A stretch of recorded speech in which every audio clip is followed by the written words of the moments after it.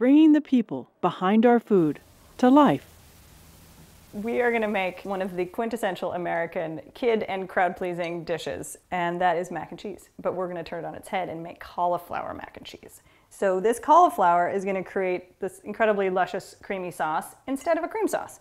And I got this idea from Mark Bittman. I've adapted it a bit, but I've got to give credit because it is a really, really clever idea. Not only is it delicious and it uses a whole head of cauliflower, but it looks exactly like normal mac and cheese. So for people who don't love vegetables in their pasta, this is a perfect gateway to get a lot of delicious vegetable in people. A lot of my students have partners or children who, aren't in that camp of loving cauliflower and vegetables. So this has become a favorite in class. And it's clever in a couple of ways, this dish, because you can cook the cauliflower in a pot of salted boiling water, and you scoop it out, and then you throw in the pasta.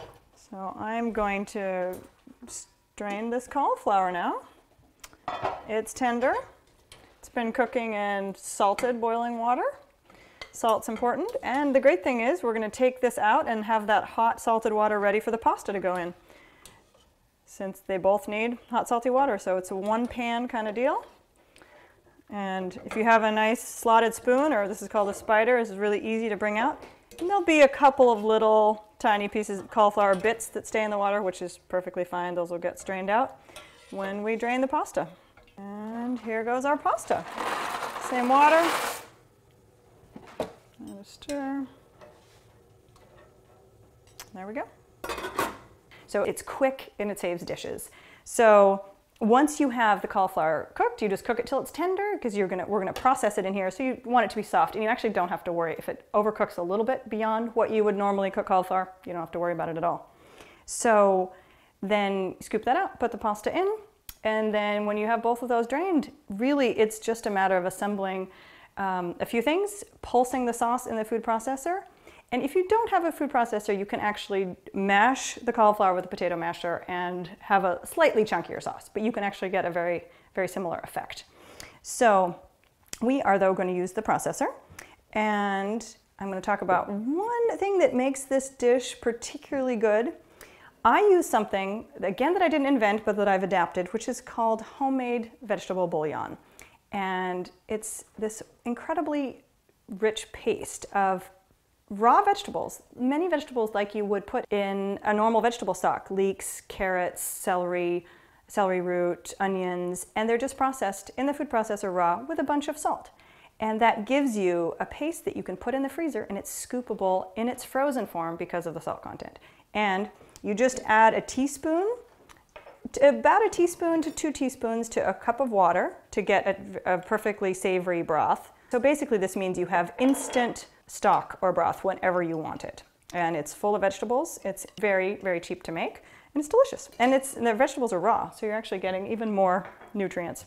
So I'm just gonna mix that up. If you just have chicken stock or any vegetable broth or stock that you typically use, that's great, use that.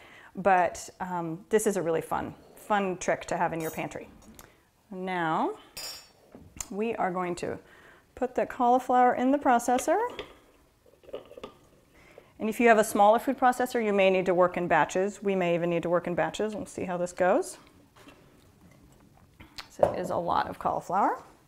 And then what makes this sauce so delicious and enables it to sort of stand in for a cream sauce are a couple of really key ingredients. So a Dijon style mustard gives it a wonderful kick. It's actually something I use in a regular mac and cheese as well.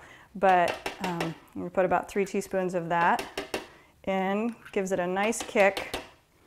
Speaking of kick, some red pepper flakes are really lovely, and you can moderate the heat, adjust to your liking, and some salt, of course. But the bouillon itself is salty, so you don't want to go too crazy. And a typical stock or broth that you might be using may also be already well salted, so be careful there too. Bit of pepper. And this is kind of a secret ingredient. If you do not have nutmeg or freshly grated nutmeg, that's fine. I'm a big fan of nutmeg, and I have a little grater. But it is a very delicious addition. And again, if you don't have nutmeg, you by all means can make the dish. But if you do, you should use it.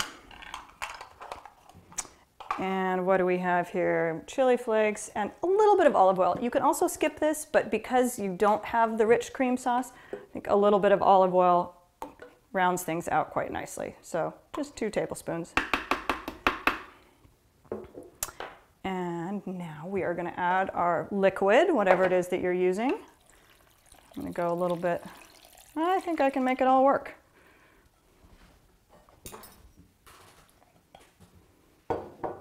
And we're going to give that a whiz.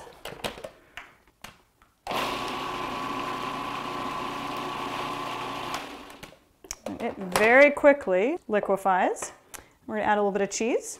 And again, this is a much less cheese than is typical for a mac and cheese dish, and you can certainly add more. But if you're wanting to keep it a little on the healthier side, you can stick with, it's about 3/4 of a cup in the sauce, and then I save a little to put on top. So.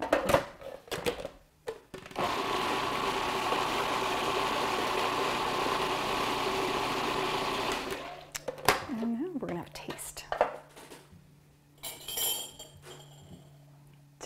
Tasting is so important. Tasting for salt, tasting for acidity. We may need a little more Dijon, a little more pinch of chili flakes. So, oh, I can't wait. It's actually just about right. I think I'm gonna put in a tiny bit more mustard.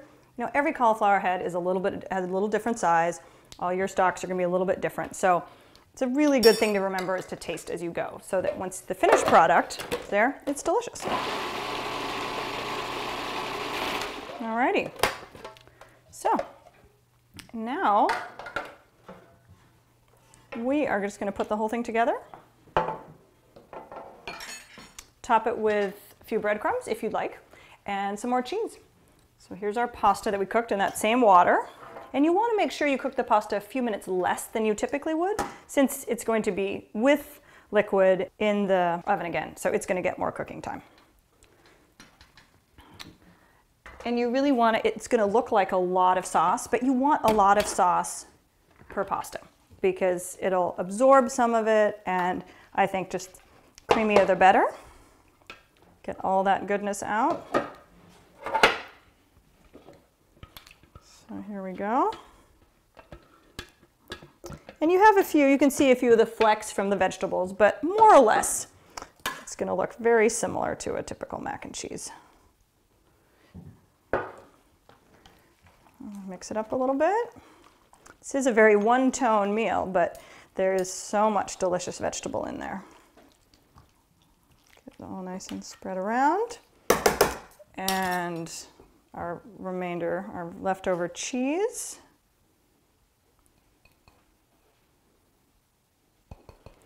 And a few breadcrumbs. Give it a nice crust on top. Makes it pretty. So, there's our entire head of cauliflower with some pasta and our delicious sauce and our crispiness. So we're going to put that in the oven.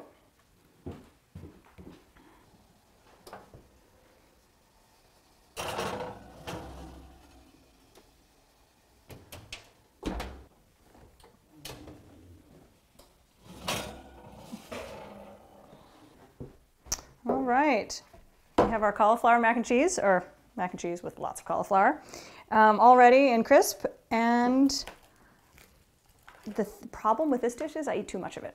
I know when I'm going to make this, I have to restrain myself because I will make myself ill eating this because I love it so much. And actually, the way I restrain myself is remembering that it makes the best leftovers in the world. My favorite way to heat it up, if you're at home for lunch the next day, makes it easy. A little bit of oil in a frying pan, and put a big portion of it in, and don't touch it and leave it on high, and it gets all crisp, and then flip it, do the same thing. It's so good. So that's my favorite way of having this, actually. It's the next day, fried up a little bit. How's that for decadent? But it's cauliflower, so, you know, you really can't complain. And then this, again, it could be a one-dish meal, but it's a little monotone in color, so a salad would be lovely, some fruit. Anything really simple and light makes a perfect accompaniment to this. So I'm excited to eat.